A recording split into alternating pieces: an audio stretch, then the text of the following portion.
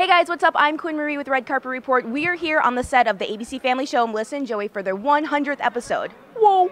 Hi, how are you? I'm good. How are you? I'm doing well. Thank you so much. Congratulations on 100 episodes. I know, it's pretty cool. How does that feel? Feels great. Yes? Yeah. I mean, it's a milestone, you know, especially in this age where there's so many options and choices, you know, to get to 100 is cool. I mean, it's a long road to get there, so. Yeah, definitely. Yeah. What do you think is the key to longevity in a sitcom?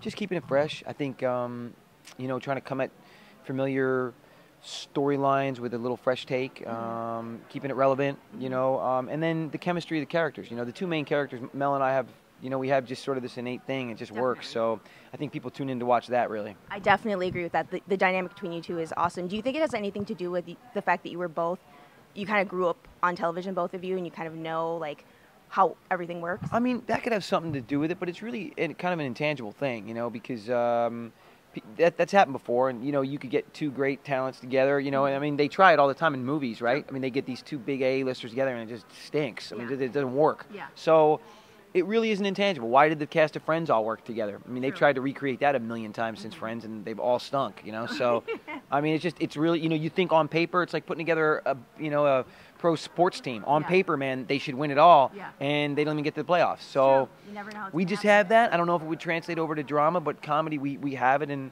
we've been very lucky to, you know, be able to milk it for 5 years. So, yeah, man. And speaking of chemistry, how did you feel when Mel and Joe were going to kind of transition into a more romantic dynamic there? Yeah, I mean, it was interesting. It changes the whole direction of the show, but yet we still have to keep kind of the you know, the heat turned up, sort of, because the bickering is where sort of our characters live, you know, and so they found a really interesting way to do that. I mean, we didn't lose ourselves by jumping the shark, you know, by getting married, so, you know, and having babies or trying to have babies. This week we're filming an episode where, you know, she wants to be pregnant now, so you know, my guys are swimming upstream, and we'll see how good the incubator is. I can't control that. I mean, I know that my guys like triathletes, so they're working. They're good.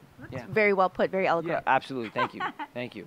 What about the kids on the show? I mean, they started off very young on the show. Did you have a lot of advice for them, having experienced this? I think the best way to lead is just by example. Yeah. You know, the preaching kind of falls on deaf ears and feels like preaching and feels like you're putting upon, you know, them things that maybe they don't want to hear. But if you lead by example and they see you delivering and they see your work ethic and they see, you know, how you can manipulate the lines and the rhythm and the music, because it is a rhythm and music based sort of art form.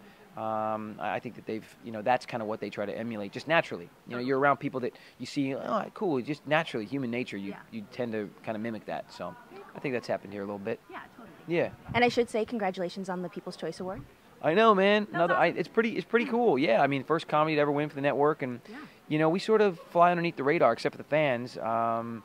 And to win one of those is pretty cool. Yeah, totally. Because you guys were nominated before a few years. We were. This is our third year in a row. But, you know, to be nominated even is kind of out of the blue because, you know, we don't get any press like that. We don't, I mean, it's just very contained here, you know, on this cable net. So to sort of outreach like that and have, you know, they have to vote a lot to get one. You guys have a very loyal following. So. Incredibly loyal following. Melissa and I individually have really loyal fans, and they stepped up. Thank you.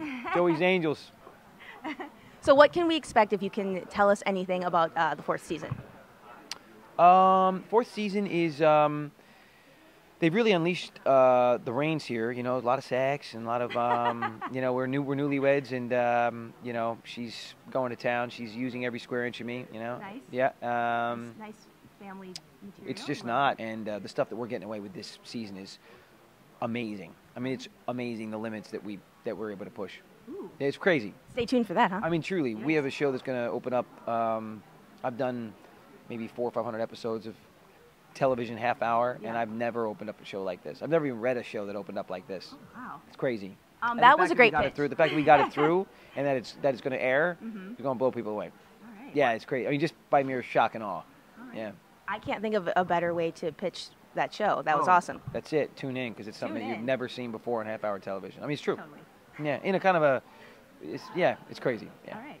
Awesome. Well, thank you so much. Congratulations. Thank you. Thanks for watching, guys. Be sure to hit like this video. Also subscribe for more interviews and leave me a comment with your favorite Melissa and Joey episode. And be sure to watch the 100th episode March 18th on ABC Family.